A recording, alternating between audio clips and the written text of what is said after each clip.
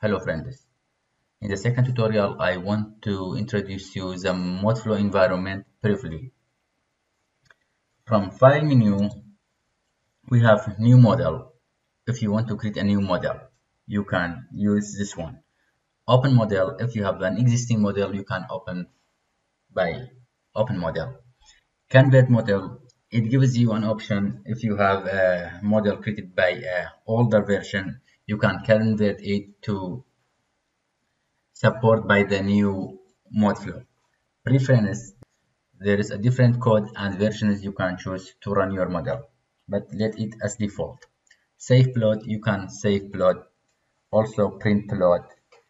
You can make some animations, and here shows the existing models which you have in your PC.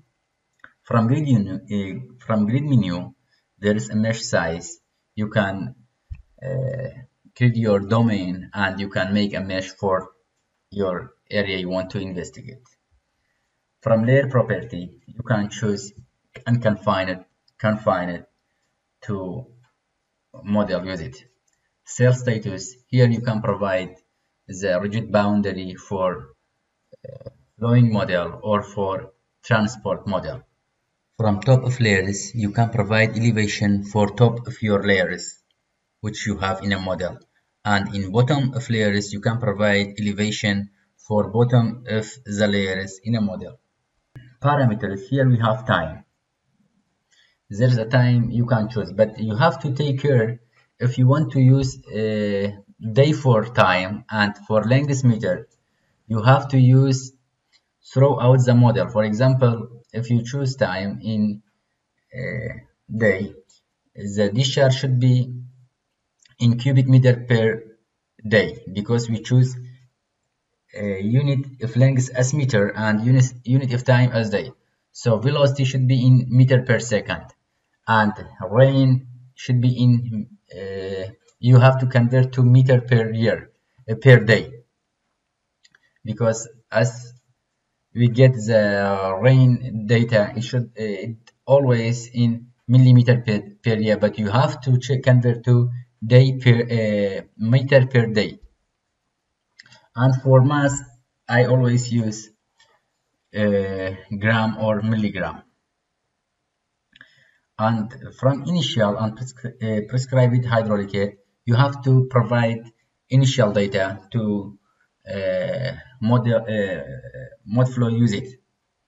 And horizontal hydraulic conductivity and vertical hydraulic conductivity you can provide. We have also option to provide specific storage, horizontal anisotropy, vertical anisotropy, transmissivity, vertical decant, storage coefficient. Sometimes we don't need to provide transmissivity and storage coefficient.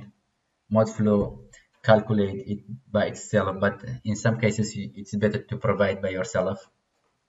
Also effective porosity and specific yield, bulk density.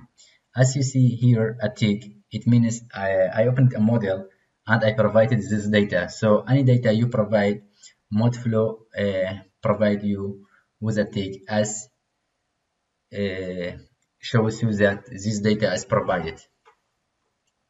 From model, we have different codes here for flow simulation, and here we have several codes for contaminant transport or inversion calculation. Also, we have PMPass for calculate pass lines. From tools, you can use it for digitizing and for interpolation, for field generation. Also, after running, you can show your result. For example, water table in to-do visualization or drawdown if you have a well. It shows you the result. Also, water budget. From help, you can learn more about Modflow. For example, content. You see, we modeling environment, the adaptive transport model, PMPass, tutorials. You can get information and learn more about Modflow. Also, because this Modflow is a demo version, we have some limitation we have to take care. Total number of elements in the model should be less than or equal to 5,000 elements. and the total number of elements in one layer should be less than 2000 elements. And also we can provide only 3 layers, but if you buy a program it will be unlimited.